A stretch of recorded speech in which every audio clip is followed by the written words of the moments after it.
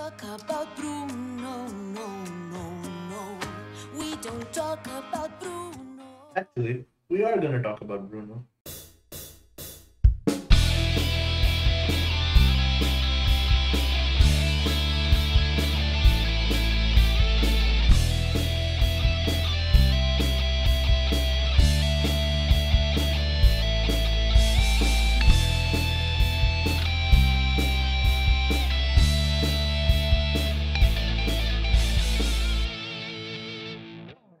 Assalamu alaikum everyone and welcome to another episode of TSF Reviews.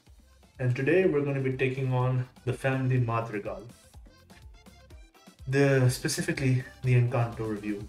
And there's a lot to say about Encanto, just not as much to say about Bruno. But we'll get to that. Encanto is a nice latest installation of the Disney animated franchise, and it is, I have to say, a welcomed one. It's one that is making waves, and I don't think I've seen a movie make waves this big since Moana. Uh, Everybody's talking about it. The entire fandom is crazy, and I figured that the time to put this review up because of delays would be the confirmed birthday of Mirabel, which is today, at the day this review goes up. So, talking about the movie. The movie centers around this family called the Madrigals, who have been given this gift. It comes from Alma, who is the grandmother, and basically she passed it on. The gift was passed on to her through ways unknown, and from there it went on to her children, and then from her children to their children, which is a great concept. Everybody's gifts are unique to them, and it's all just fascinating. The entire story is that one of the main characters, Mirabel, did not get a gift, and everybody's worried that it's because that the magic that gave them the gift is slowly dying, and then they have to figure out how to fix it and how to save it. That's essentially the plot. The entire movie is based on the structure that the Madrigals are all strained as a family, and that they have to kind of Mirabel has to kind of figure out why. The plot is amazing. Like, you can't even it's hard to tell that so much time is passed when you're watching this movie. You watch this movie and the time just goes by. This transition to the entire movie is smooth. The characters are all well written, well developed. It's an astounding, change of pace from other stuff. Every character has their own issues. Every character has their own proper personality that you can see come through on screen. Even characters like Peppa, who doesn't spend a lot of time on screen, is shown to be this personality, this bubbly personality who's always worried and stressed but has to keep her calm because of the family. We see characters like Louisa, whose super strength, has like the ability to crush mountains if she wants to, but she's carrying this pressure and burden. It's like every character pops nicely. Well, every character except, in my opinion, Isabella. But we will get to that when we get to that. The story is incredibly well written, and the best part of it that I have to say is that it doesn't leave anything. Well, it leaves a lot of stuff open in it, to be, if I'm being very honest, but the point is it's all contained within the movie. It's not like here's an explanation for this. No, it's magic. This is the thing. It's magic, accept that and move on. And that's what I love about this movie. It's like, okay, this is magic. I don't care about that. I want to know about the people. I don't care about this magic and where it came from. I want to know about who these people are and what's going on with them. From beginning to end, the characters develop nicely. Online, even like the fan base, which is pretty huge for this movie, debates about who the true villain is. Is it the intergenerational trauma that all the characters are facing? Is it the grandmother? Is it some external force? Just to clarify, in my opinion, it is the grandmother, and there are lots of reasons to kind of explain why it's the grandmother. all the stuff that happens in the movie, but like that's completely separate altogether. I loved the characters, I loved the movie, but the thing that I want to talk about the most is the soundtrack of this movie. The soundtrack is just gorgeous. I still find myself humming the song from the intro all day in the house. I find myself singing Surface Pressure. I find myself singing all of these songs randomly all throughout the house over the last month. The soundtrack is just phenomenal. Everything about this soundtrack is fantastic. The writer Lin-Manuel Miranda of all the songs, I applaud you. I loved Hamilton. I loved the songs in Moana. I loved this. And anything that you do, any work that you do when it comes to music is always fascinating, right? You have to truly watch the movie to appreciate it. And I think that that says a lot about how good this movie is. Um, like apart from the fact that a couple of things are left up in the air, like the magic and where it came from, the movie still does a good job of kind of keeping it away from everybody's mind, right? So there's so much going on in every second of the movie, and it's all well written. The characters, I mean, I get this. This movie overall is just so great that it's hard to say anything bad about it. But I'm gonna try to say something bad about it.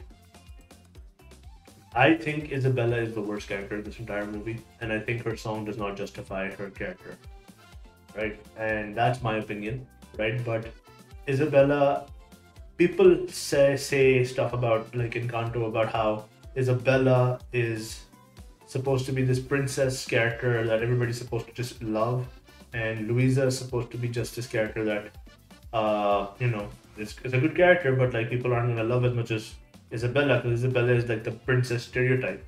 And people like have posted online about how Louisa's toys have sold more than Isabella's because Louisa is like this more relatable character. And although I do agree that she is a more relatable character, I don't think that's why Isabella toys didn't sell as well. I think, and rightfully so, is because Isabella is just a bad character overall.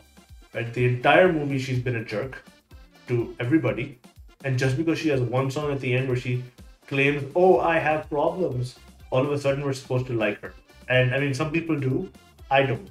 I think that that song does not change the personality that came all the way through. Right? As you could have at least shown her, being apprehensive towards the stereotype, this bubble that she's put in. But she's never been apprehensive to it. She's always been accepting of it and acting as if that this is true. Even in the song, we don't talk about Bruno. They specifically tell her that her life is going to be perfect. And she never says, "But I don't want it that way." She, although technically that's something else to discuss altogether, and I'll get into that. But here she claims to have always been told that she's perfect, and all of a sudden she acknowledges it. Yes, I'm perfect. I'm doing everything. She acts it. She gracefully coming down the stairs and everything, and she still at the end is like, "Oh no, I'm only doing this for the family." But no, you're not. You're doing this for yourself. You're just using the family as a scapegoat to justify your actions, and that's just bad thing to do as a character. Right? I don't appreciate it. Whatever the case. People like Isabella, that's fine. I personally don't like Isabella. I think that Louisa is a better character because Louisa is written better and is shown off in much better way than Isabella ever was. Bruno is probably one of my favorite characters as well, right? Bruno is just a hilarious character throughout the entire movie. His visions are always great. I think he gets a bad rap from Alma because his visions are always bad. But no, his visions aren't always bad. Every vision he has ever had has been preventable, right? Even from Lady Deadfish, which is her translated name, if I remember correctly, her fish died because Bruno predicted her fish would die, right? Now, Bruno can't predict why, but because there was no plant life in the bowl, the fish died. And the guy would grow a gut. Yeah, if he kept up his eating habits, of course he's gonna grow a gut. And I have a gut. I mean, I don't eat healthy. I grow a gut, and all of these things are avoidable. Bruno even says so in the movie that every single vision he has can go either way. Like it's always left or right, and everybody just seems to see the bad side of it. And he even says that, okay, I knew how everybody was gonna react, so I just destroyed the vision and walked away. And that kind of thinking is something that's just brilliant in this movie. Like understanding where he stands and taking action on it, right? There's always some confusion about the ages in this movie because up until like 2 days ago, I didn't know that you had to be 5 years old to get your gift in the movie, and I always thought that Mirabel was like 20 and Antonio was around 10. No, Antonio is 5, Mirabel's 15, right? 16 by this point, but like if we count today as her birthday, but it just adds to like the whole family drama that goes on, right? That means Antonio was born after she didn't get her gift, and it could lead to a lot of questions. Like, did Alma make Peppa have another kid? But I think that this is just an overall great movie. Personally, I would like to have seen a little bit more from characters like Julieta and Augustine. Well, Augustine did a pretty great job in the movie. I'd love to have seen more of Julieta, and that's pretty much it. What I would love to see, though, if I'm being very honest, is an Encanto TV series. I think we've discussed it like out off screen a lot. That an Encanto TV series with like hijinks of the day kind of storyline would be just amazing and would be great. I'd love to see it. I'd love to see more of these characters.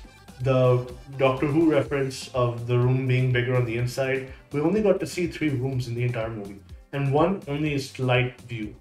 We got to see Isabella's room and we got to see Antonio's room properly. We never got to see anybody else's room, and we saw a glimpse of Alma's room when she's walking out in one scene.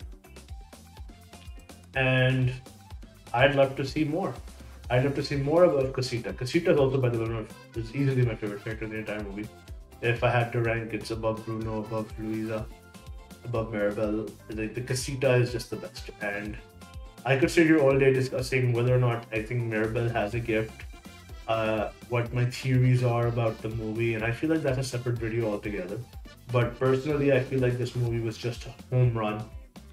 Writing wise, animation wise, there's one scene particularly where Mirabel is just like coming out of Bruno's room and there's sand all over her face. Now that looks so, I mean, I don't know, but that particular scene just tells me like how great this animation is because of how realistic that scene looks, in the sense that the individual grains of sand are visible, and I just loved it a lot. And yeah, I don't know what else to say about this movie. The writing is fantastic. The songs are just earworm material, amazing. I listen to it in the car every time I go out. And with that said, I think I'll go on to the score. The score being, for me, an 8.5 out of 10. And with that said, thank you all for watching, and I'll love to catch you all next time.